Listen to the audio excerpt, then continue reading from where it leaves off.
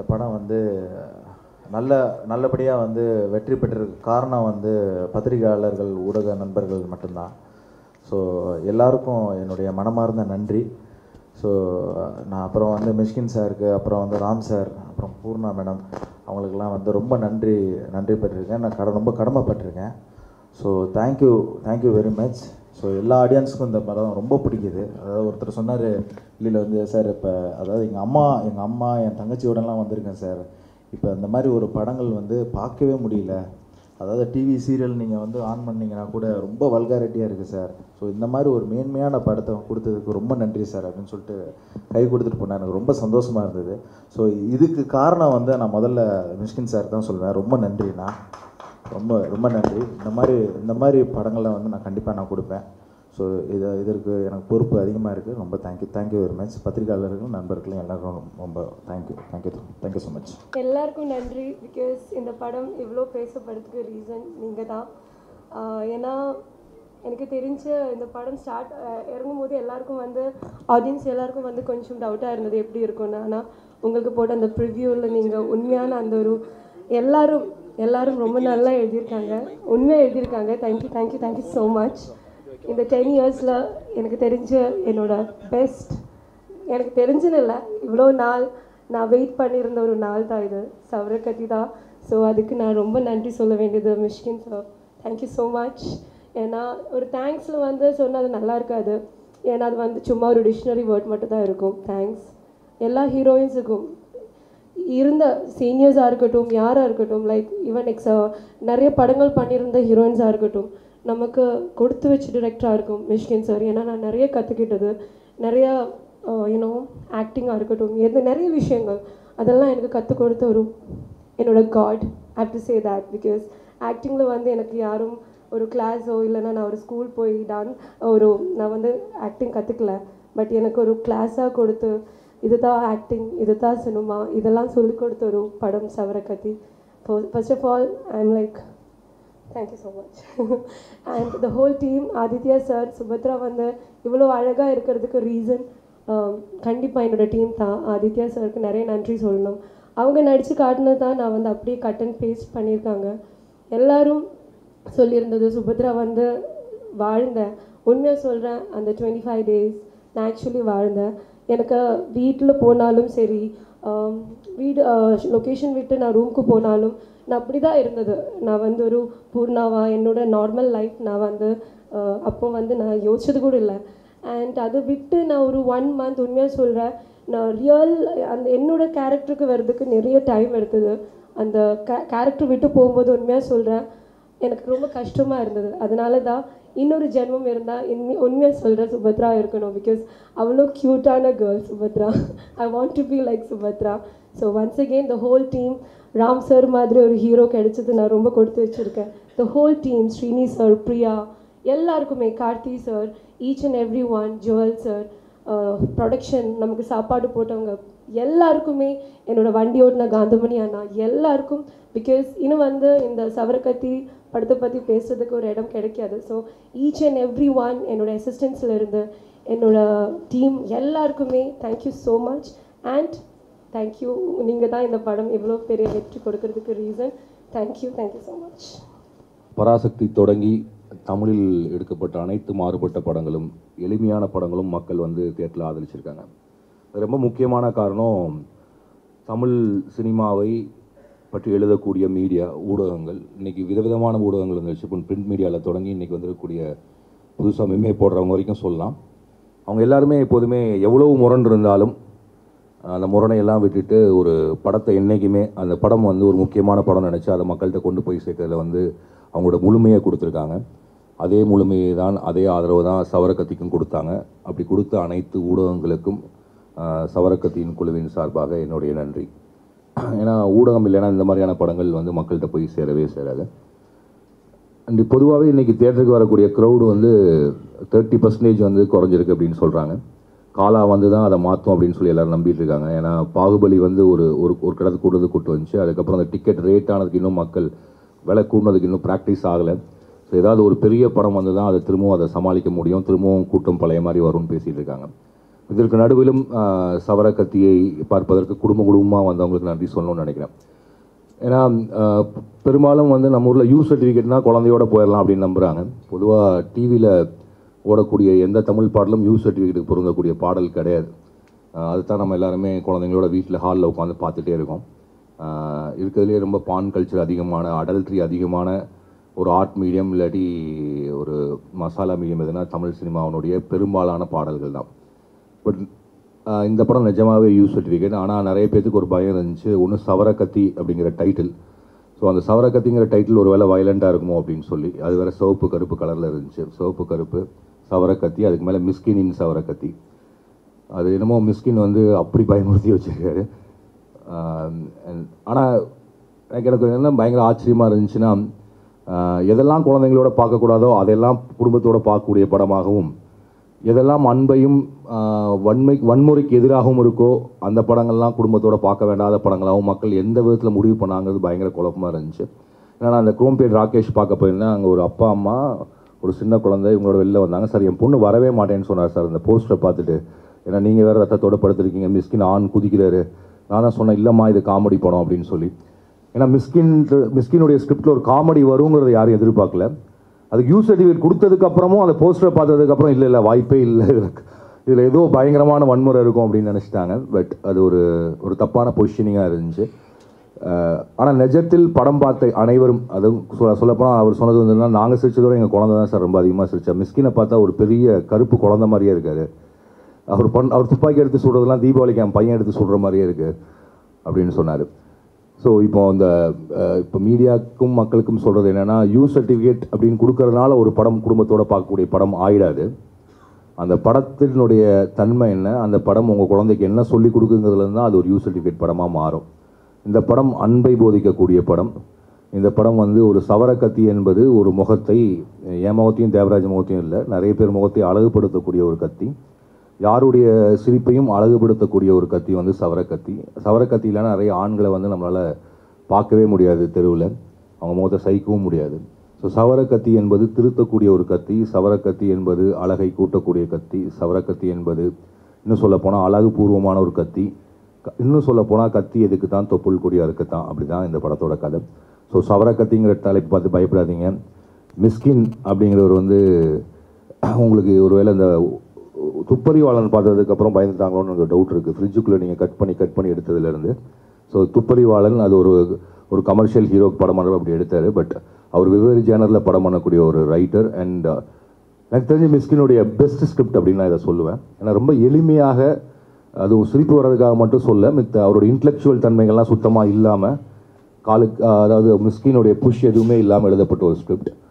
அதுக்கு காரணம் வந்து ஆதித்யாவோட டிமாண்ட் நினைக்கிறேன். எனக்கு வந்து உங்களுடைய சாயல் இல்லாமல் நீங்கள் எனக்கு ஒரு திரைக்கதை எழுதி கொடுங்கன்னு கேட்டது காரணமாக இருக்கலாம். அண்ட் ஒரு 10 வருஷமாக ஸ்கிரிப்ட் எழுதி ஒரு மாஸ்டர்னஸ், ஒரு சின்ன என்ன சொல்கிறது, ஸ்கிரிப்ட் எழுதுறதுல ஒரு அசாத்திய திறமை மிஸ்கின் அடைஞ்சிட்டாருன்னு நினைக்கிறேன்.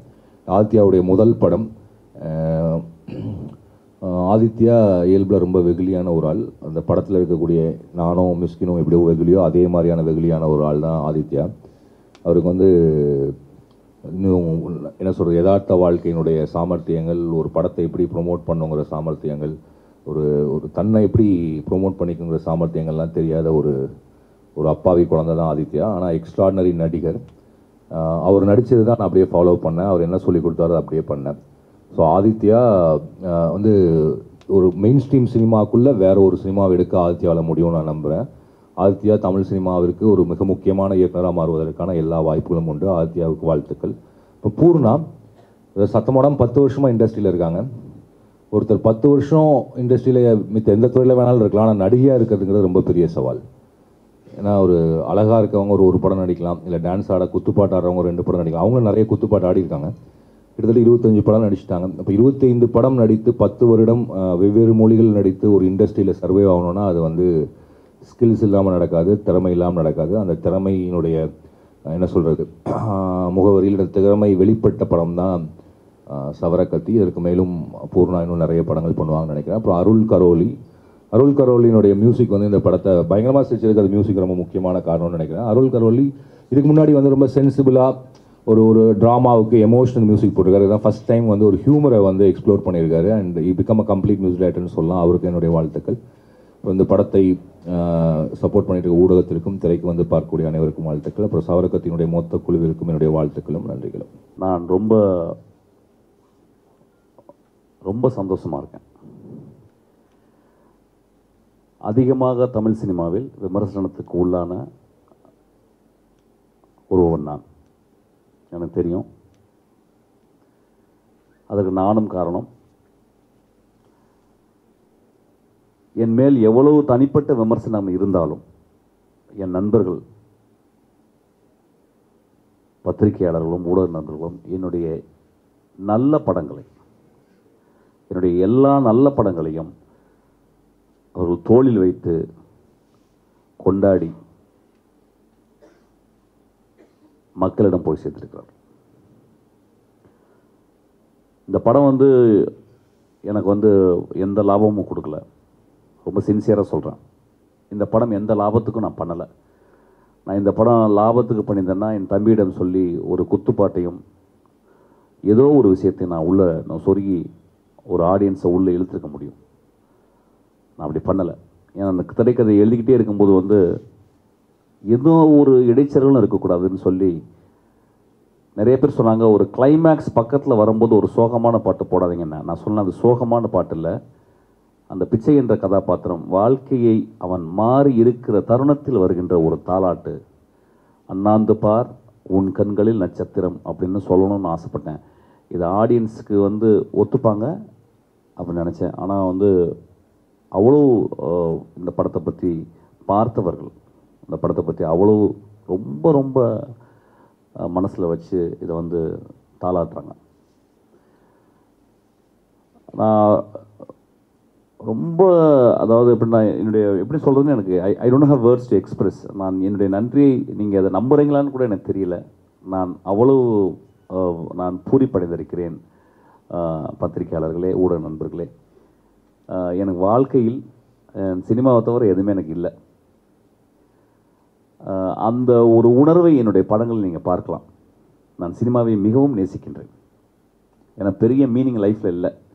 செத்ததுக்கப்புறம் சொர்க்கத்துக்கு போமா, நரகத்துக்கு போமா, கடவுள் இருக்காங்களா அப்படிலாம் எனக்கு தெரியல.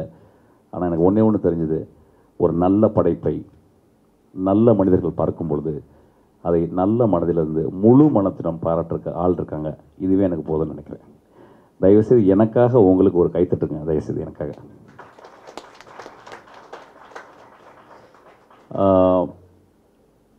நான் ஆதித்யா என்னுடைய சகோதரனாக இருந்தாலும் இன்று வரை நான் வந்து ஒரு அசிஸ்டண்ட்டாக தான் நான் அவனை பார்க்குறேன்.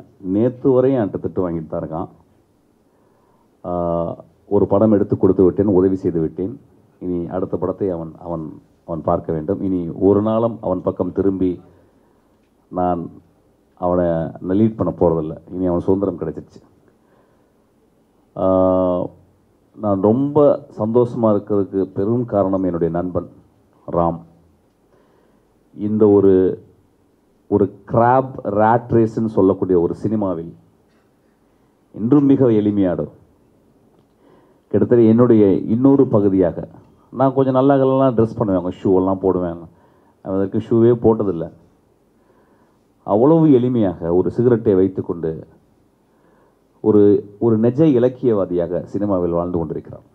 அவன் கூட ஒரு 50 நாள் நான் வந்து ஒர்க் பண்ணேன். ரொம்ப ரொம்ப நான் ரொம்ப நேசிக்கிறேன். நீங்கள் நண்பர்களையும் நான் சொன்னால் நம்ப மாட்டீங்க. இந்த விஷயத்த சொல்லணுமான்னு தெரியல, நான் சொல்கிறேன். நான் இன்னும் கொஞ்சம் பணம் அவனுக்கு நான் கொடுக்கணும் இந்த படத்துக்காக. வேறு ஒரு நடிகர்களோ வேறு ஒரு டெக்னீஷியனோ படம் ரிலீஸ் ஆகிறதுக்கு முந்தி படத்தை எனக்கு காசு கொடுத்தா தான் நீ ரிலீஸ் பண்ணணும்னு சொல்லியிருப்பாங்க. ஆனால் அப்பொழுதும் என் நண்பன், நான் கேட்கவே இல்லை அவன்கிட்ட. அவன் என்கிட்ட சொன்னது, ஆனால் அதெல்லாம் ஒன்றும் யோசிக்காதீங்கண்ணா, எனக்கு எப்போது காசு வரும்போது ஆஃபீஸில் வந்து கேட்குறேன் தாங்கன்னு சொன்னான். என் வாழ்க்கையில் மறக்க முடியாத நான் கண்ணீரோடு இந்த விஷயத்தை நான் சொல்கிறேன். அதுக்கப்புறம் பூர்ணா,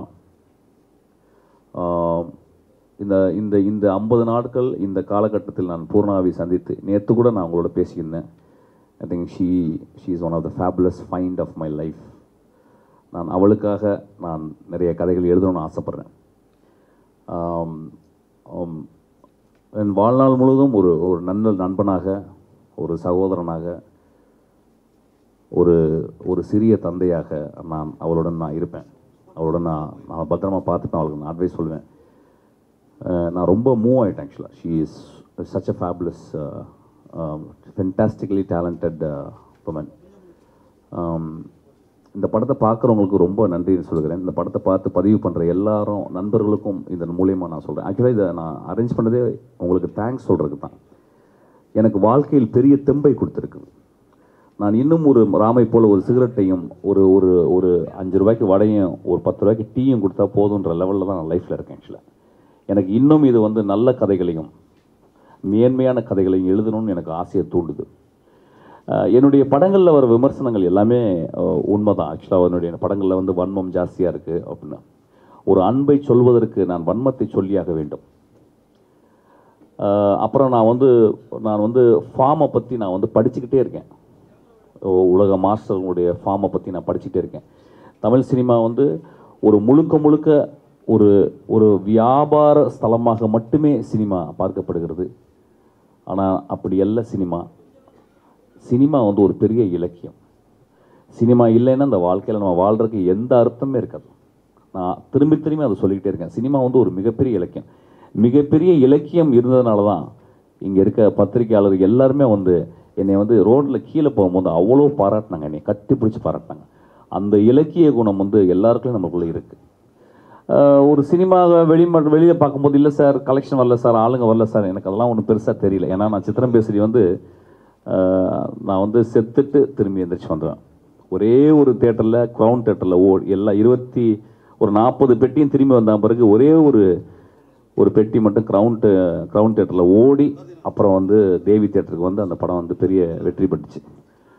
இன்றைக்கி வந்து எனக்கு ரொம்ப ஒரு திரைப்படத்துக்கு மேலே வெற்றி தோல்வி அப்படின்ற என்னால் வந்து நினச்சி பார்க்க முடியல. ஏன்னா ஒரு நல்ல படம் எடுக்கணும், அவ்வளோதான். அப்புறம் ஓனாய் ஆட்டுக்குட்டியும் பிசாசும் ஓனாய் ஆட்டுக்குட்டியும் நந்தலாலாவும் இன்று வரை என்னுடைய நல்ல படங்களாகவே எல்லாரும் சொல்லப்படுறது. எல்லா பத்திரிகை நண்பரும் என்கிட்ட வந்து அதான் சொல்லுவாங்க. மனவேலேருந்து எல்லாருமே சொல்லுவாங்க வந்து இன்றைக்கி வரைக்கும் எனக்கு வந்து நந்தலாலா அப்படி சொல்லுவாங்க. நான் ஒரு போராடி கொண்டு தான் இந்த சினிமாவில் இருக்கிறேன். நான் அப்படி தான் கடைசி வரைக்கும் இருப்பேன்னு நான் சொல்கிறேன். வன்மம் அதை வந்து ரொம்ப ரொம்ப சிம்பிளாக நான் புரிஞ்சுக்கணும்னு ஆசைப்பட்றேன். அதான் நான் வந்து ஒரு நாள் வந்து சென்சார் போர்டில் உட்காந்து நான் வந்து பிசாசுக்கு வந்து யூஏ கொடுக்கும்போது நான் சொன்னேன், சார் பைபிளில் செகண்ட் சீனே வந்து வன்மம் தானே சார் அப்படின்னு நான் சொன்னேன். மகாபாரதத்தில் இல்லாத வன்மமா, ராமாயணத்தில் இல்லாத வன்மமா? அந்த வன்மத்தை சினிமாவில் காட்டும்போது வந்து அந்த வன்மத்தை அந்த 2 மணி நேரம் நடக்கிற அந்த ஒரு போர், அந்த குருட்சேத்திர போராக தான் நான் சினிமாவை பார்க்கிறேன். ஆனால் கடைசியில் வெளியே வரும்போது பேரன்பை மடியில் வைத்துக்கொண்டு வெளியே ஆடியன்ஸ் வரணும்னு ஆசைப்பட்றேன் ஆக்சுவலாக. அப்புறம் எனக்கு வந்து ஒரு படம் பண்ணும்போது எனக்கு 1 வருஷத்துக்கு ஒரு படம் தான் பண்ணுறேன். அந்த 1 வருஷத்துக்கு ஒரு படம் பண்ணுறது ரொம்ப நிஜமாக இருக்க வேண்டும் என்று ஆசைப்படுகிறேன்.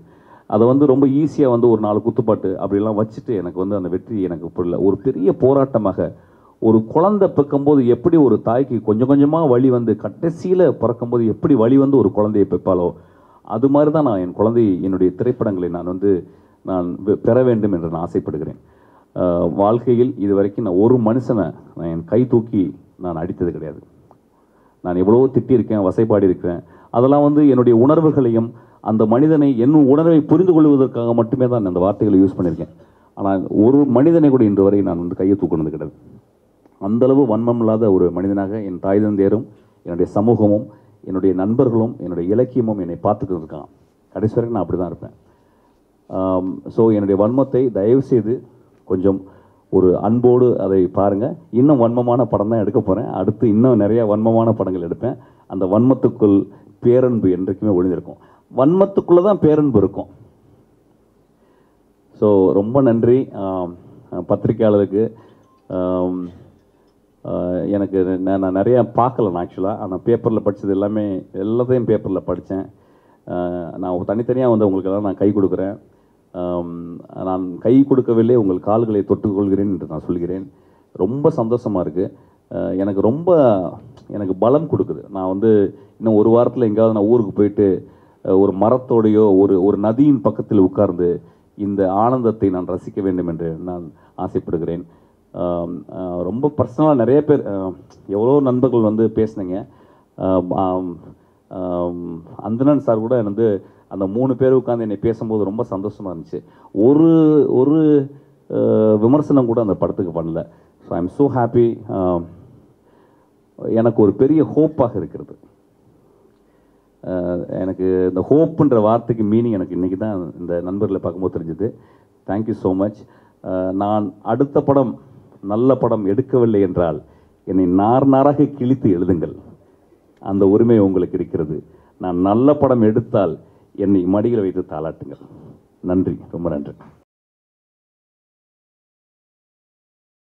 Hi, please subscribe to Inandoutcinema. Hi everyone, this is Saisha. Please subscribe to Inandoutcinema. So guys, please subscribe Inandoutcinema. In-N-Outக்கு subscribe பண்ணுங்க. Subscribe to In-N-Outcinema. And do support this channel In and Out on YouTube. Subscribe and on the bell icon, please press that. You will get latest news from this channel.